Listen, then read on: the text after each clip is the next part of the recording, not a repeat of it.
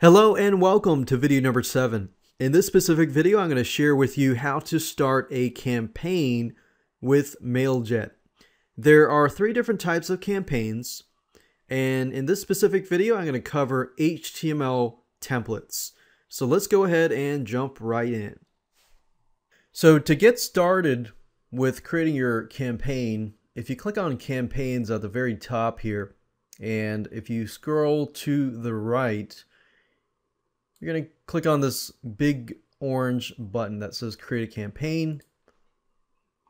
And then at this point, you need to include the title, which is just for yourself, the subject line of the email, the sender name, so it could be your company name or your name in itself. You're going to choose your sender address. So we've selected the support at checkthisoutRightNow.net.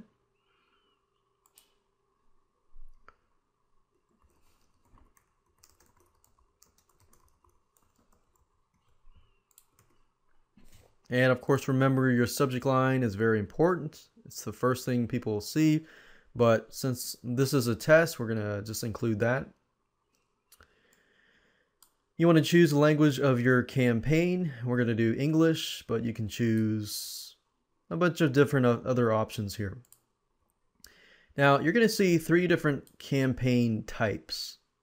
You got to use our easy and fast tool to create your campaign.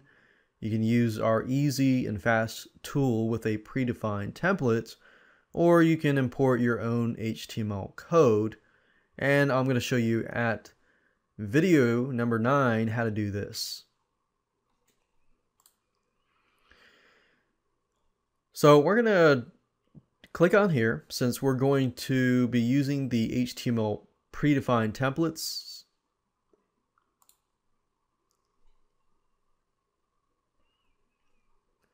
And right below that, you're going to see different layouts. We got basic layouts, 2-column text, common, which includes different business type templates with different colors. As you can see here, we've got e-commerce, different templates here, and my templates. And of course, my templates is where you can create your own template. Now I'm going to click on common here. And I'm going to go ahead and choose a template. Let's say, for example, that I'm going to use this one here. And you can preview them by clicking on preview.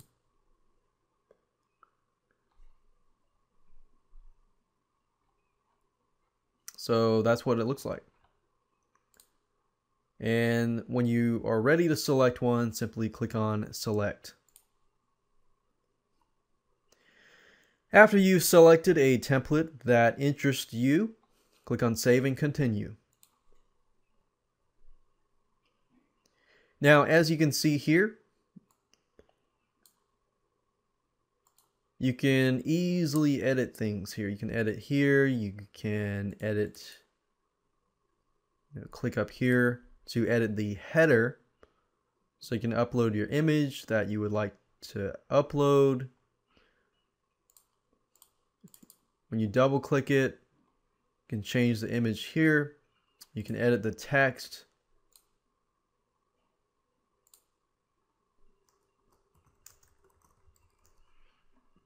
You can edit this. You can change the color, as you can see here.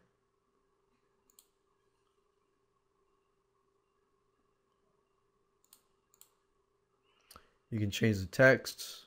So it's like a mini editor here. You can change the alignment, right align, left align.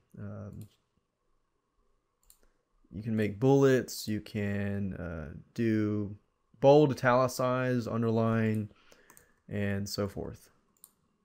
And of course, when you're done, click on done. You can edit these other graphics here with your own graphics. Call to action. If you don't want these things, you can click on X to delete them. You can, as you can see on the left hand side here, these are basically broken up into content blocks. So if I want to delete a specific block and keep it simple, I can actually do that. And I can add my own block. So let's say, for example, I want an image over here and some text under here, right underneath here. So if I check this one, I can actually drag and drop it over here. And that's the beauty of MailJet, is their template creator is just really, really easy to use. And if you click the image, you can upload the image, you can edit the text, and so forth. And of course, in order for any MailJet email to work, they're going to add this link that allows people to unsubscribe so that it complies with spam compliant rules and regulations. Now, once you're done, all you have to do is click on Save and click on Continue to actually send the email. Now, I'm not going to talk about this right now. I'll talk about how to send your emails in video number 10, but I wanted to show you how to use the content blocks, how to move things around, how to make it look like what you want it to look like, and so forth. So I would say probably this here is probably what most people are going to use. And some of you might want to use the HTML source code in video number 9. And so for those of you who don't want to use any HTML at all, you can use text, and I'll show you that in the next video. But I wanted to show you this so that you can see how easy it was to create your own templates. And of course, when you create save template here, you can call it any template you want so that you can use the template in the future. And that's it.